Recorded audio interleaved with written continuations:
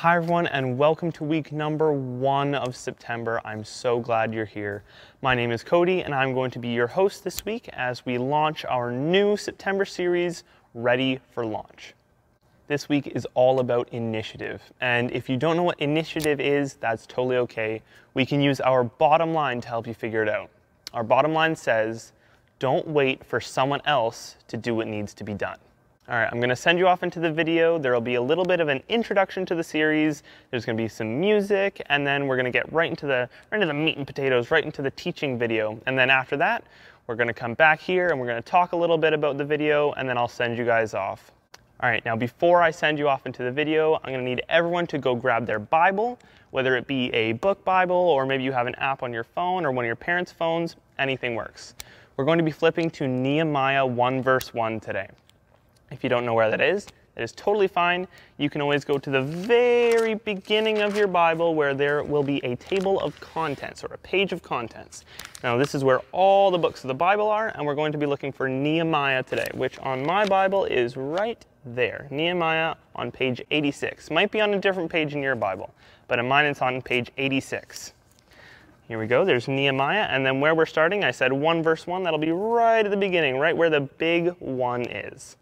Okay, now that we've found that, we can set it down, keep it open like this so you know where to find it later, but we can set it down and we can get ready for some introduction to the series and then some music, and then we'll get right into the teaching. All right guys, I'll see you after the teaching is done.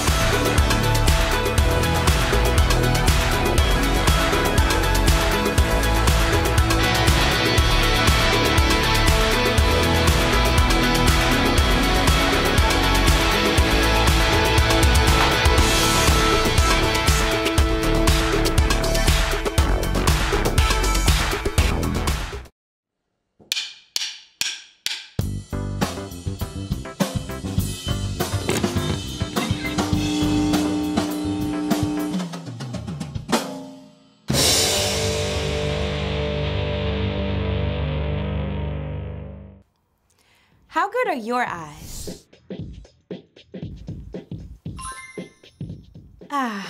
Better. But that's not actually what I mean. I'm talking about what you pay attention to as you go through your day. Do you see that candy wrapper on the sidewalk? The dishwasher that needs to be unloaded? What about the toy lying in the middle of the floor that someone is definitely gonna trip over? Do your eyes pay attention to the kid playing alone on the playground? Or your older neighbor trying to wheel her trash bin up the driveway? All around you, there are things that need to be done, just waiting for someone to step up. And that someone can be you. When you see that piece of trash, toss it in the can. Take that silverware and slide it in the drawer. Pick up that toy and put it away. Invite that kid to join your kickball team. And offer to help your neighbor get her rolling bin back to the house. When you see a need and you make a move to take care of it, that's initiative. It's a great way to show love to the people around you. When you see what needs to be done and do it, others can see God at work in you. That's why initiative is an amazing way to worship God with your life. Because worship is about more than just singing loud, it's all about living loud.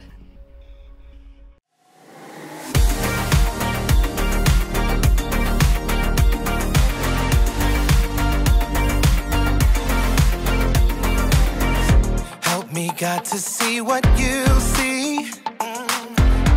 You are doing a great work in me. I've decided I can't stand still. No, you have given me purpose. All my heart is yours. All my life is yours. I will make a move for you, for you.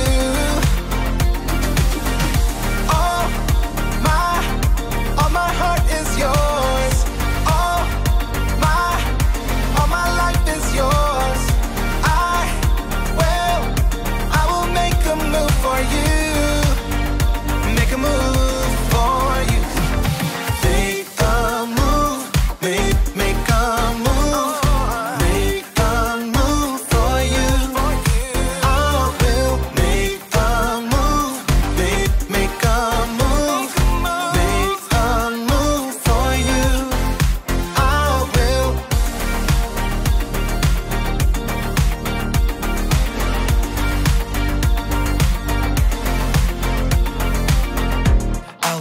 up the call to serve you. Serve you. You have given me a job to do. I wanna love the world just like you, yeah. You have given me purpose. All my heart is yours. All my life is yours. I will make a move for you, for you. All my heart is yours. All my life is yours. I will make a move for you. Make a move for you. Make a move, make a move, make a move for you. I will make a move, make a move, make a move for you. I will.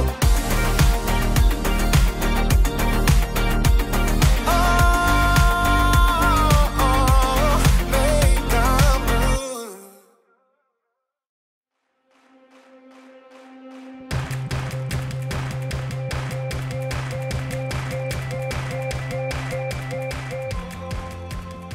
Hello, people of Earth! It's me! Jacob! Oh, there it is. That's how I... Nope, that's not it, Jacob. Okay. Okay. Nope, it's back on again. Okay. And I am ready for launch. I mean, not really.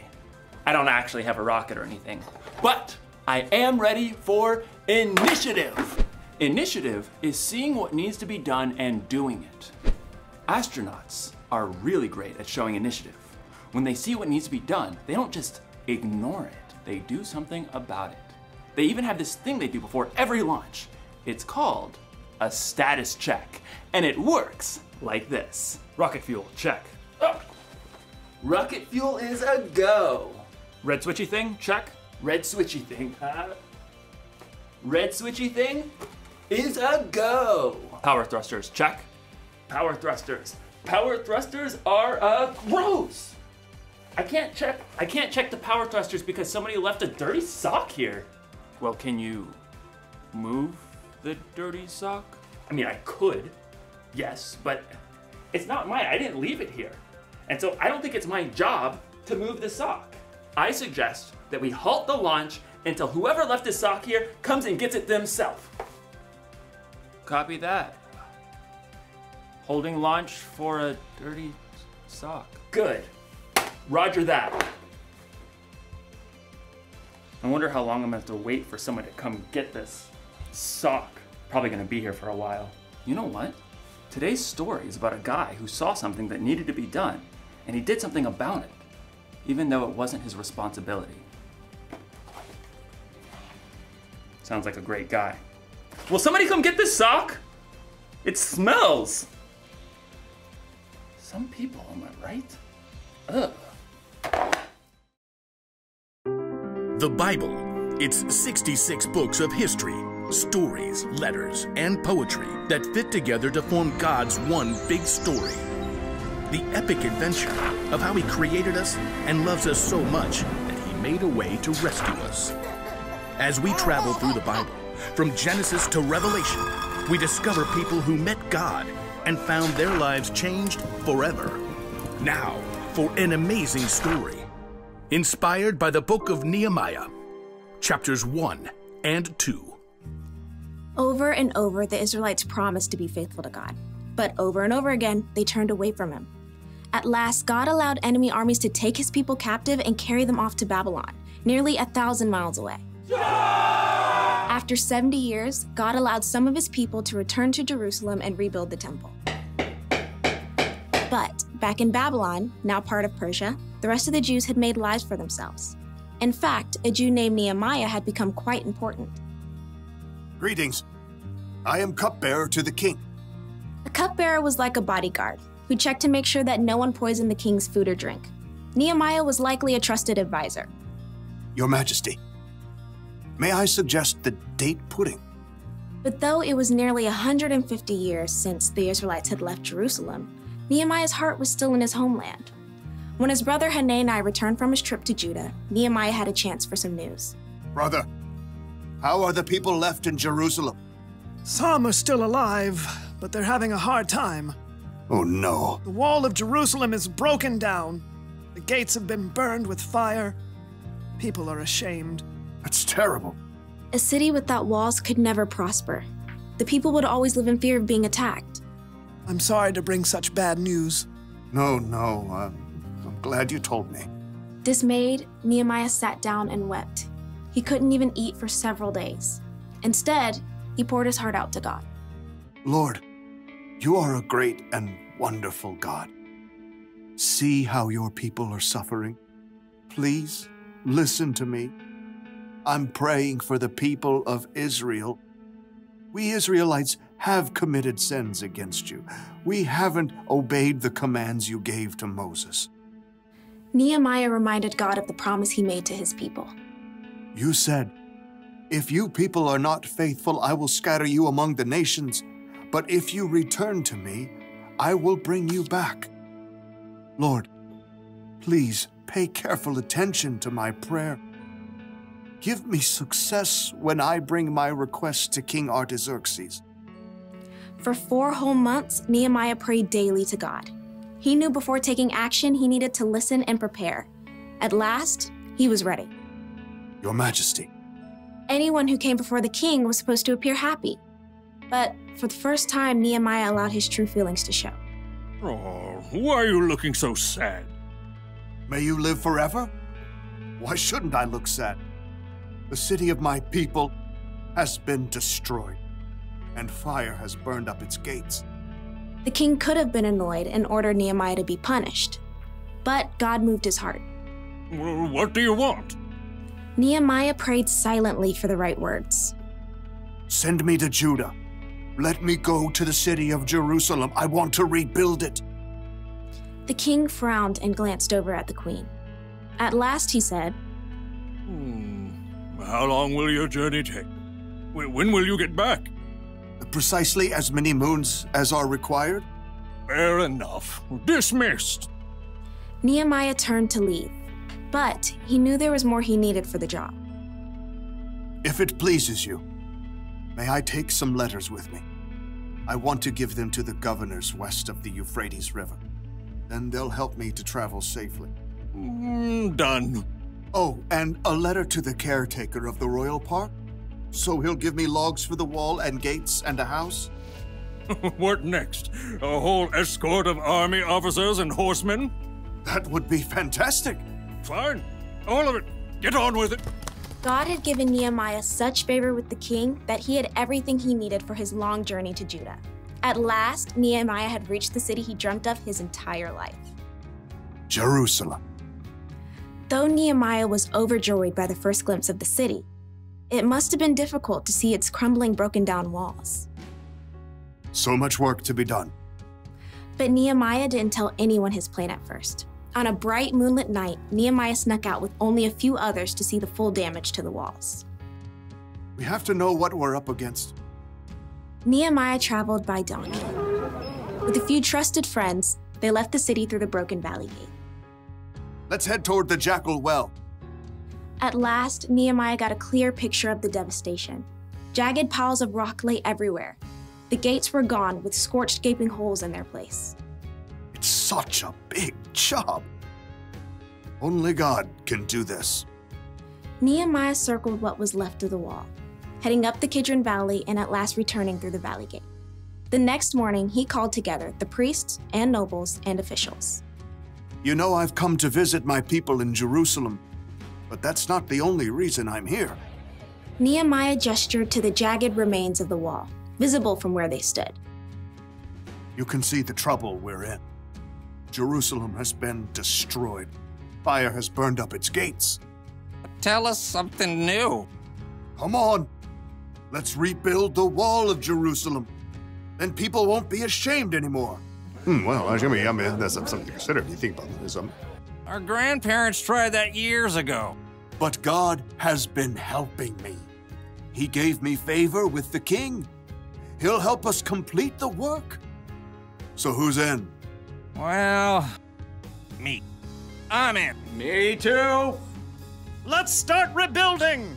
God moved the hearts of the people to help Nehemiah, and together they began the gigantic job of repairing the walls and gates of Jerusalem.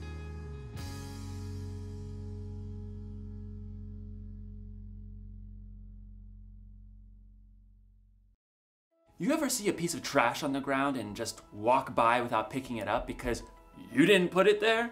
Or maybe someone didn't clean up after themselves when dinner was over? Do you just leave the messy dishes lying around? Do you ignore someone else's dirty sock?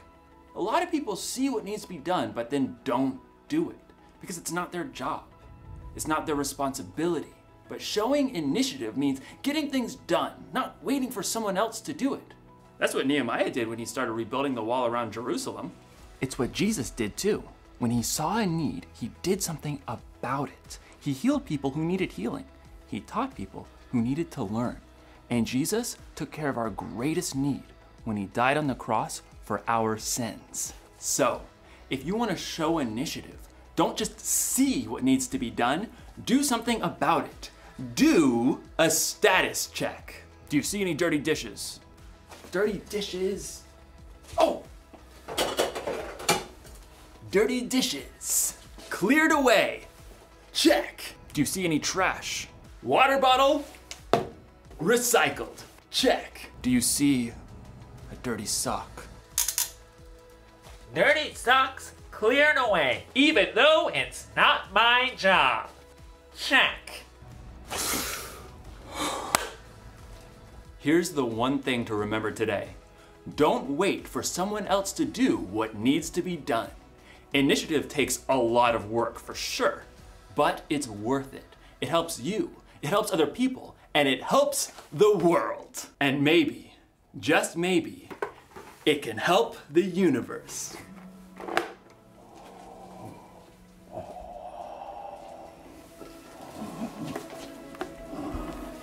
I'll see you next time.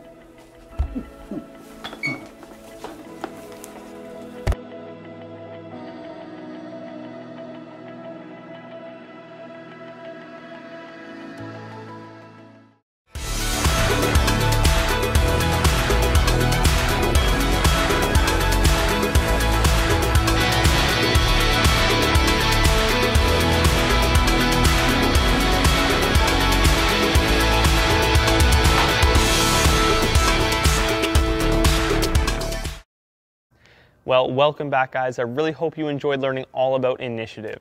Initiative is one of those things that can be really hard sometimes, even when you get older. It's true. Well, if you ever need any help with initiative, you can always remember our memory verse for this month. Now, I know no one knows it yet, so we're going to put it up on the screen so everyone can learn it together. Are you ready? It is in Colossians 3, verse 22, and it says, "Work at everything you do with all your heart. Work as if you were working for the Lord."